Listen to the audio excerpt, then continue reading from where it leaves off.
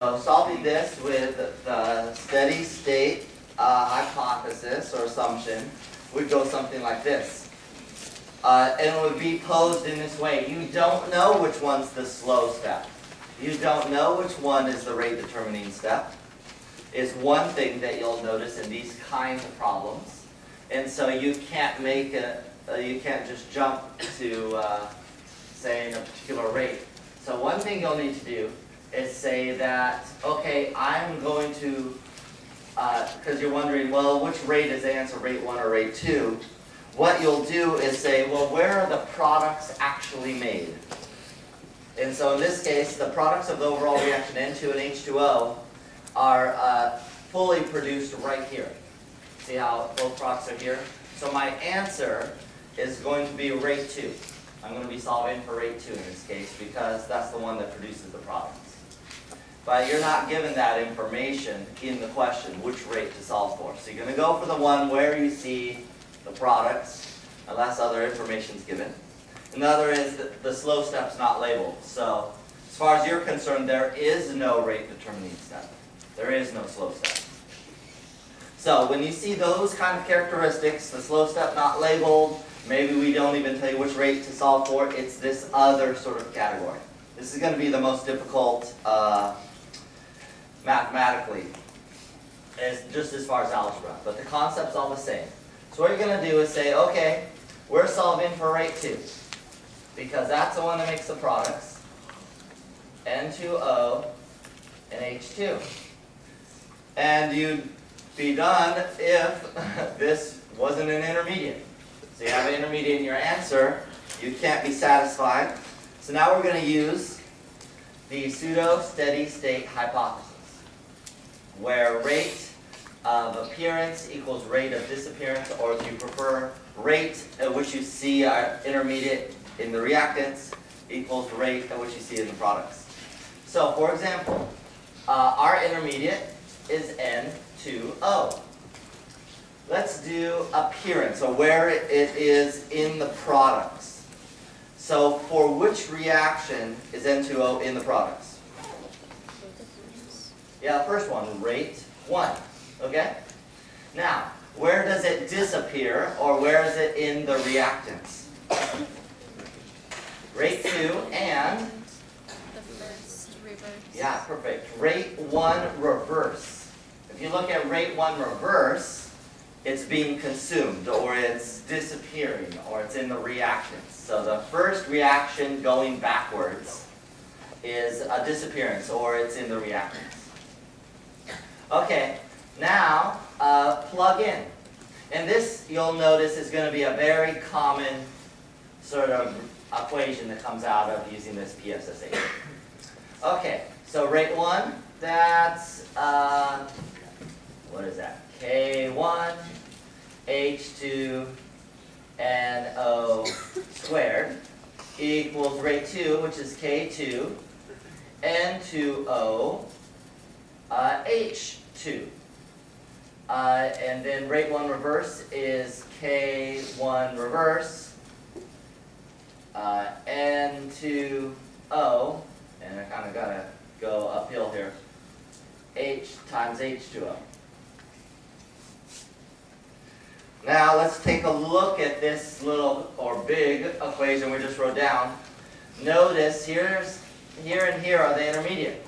At these two spots, I'm going to solve for this intermediate and do the same thing I've been doing, plug that expression into my answer, the rate 2. Okay?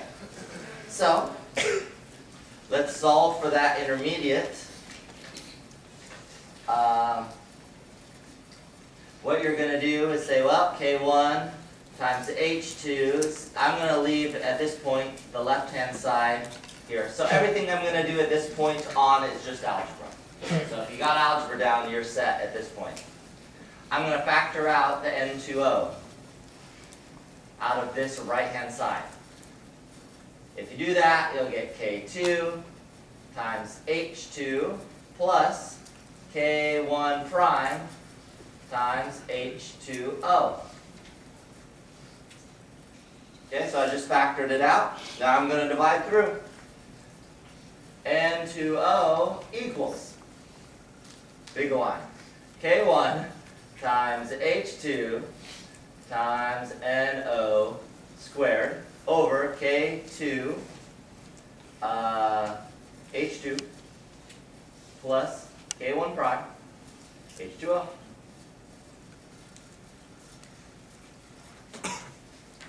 So you got a big monster expression here using the PSSH sort of method. And I'm going to do the same thing I've been doing. Take this, and if you look at your page, I'm going to plug it into this. Okay? So it's going to be a big ugly equation, but that's how it is sometimes. So let's plug it into rate 2. Rate 2, hopefully I'll fit this in one line, is now going to be K2 times K1 H2 squared, because now there's two of them, one from here originally and one here, times NO squared all over K2 H2 plus K1 prime times H2O.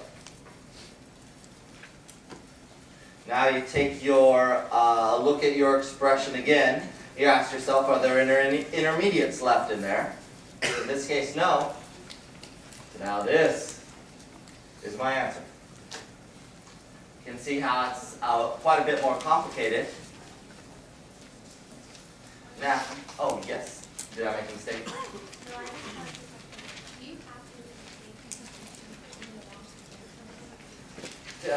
What do you want to cancel this? You want to cancel this K2 and this K2. That would work if there was a K2 here also.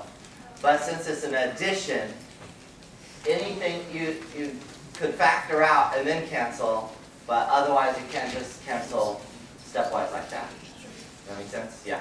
Question? There's another. Oh yes, there you are.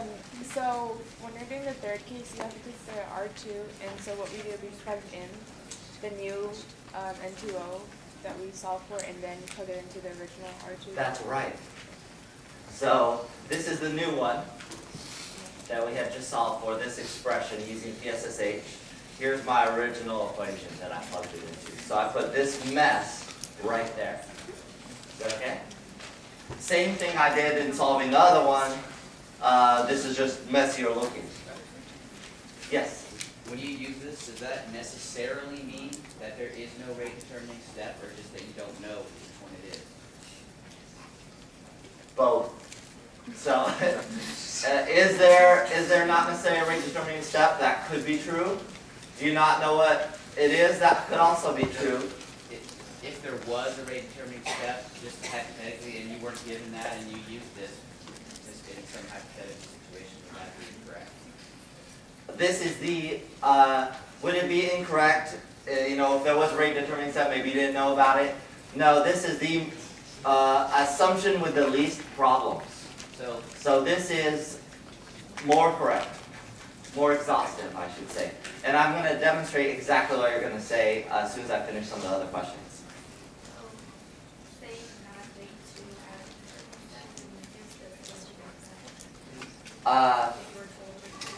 If you use this and you knew one was a rate determining step, you probably wouldn't be wrong still.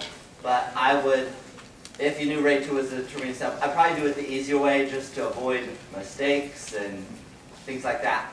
But actually it's going to give you this is the same answer, which I'll demonstrate in a second. Okay, maybe I'll demonstrate, it's been a second. Let me demonstrate right now.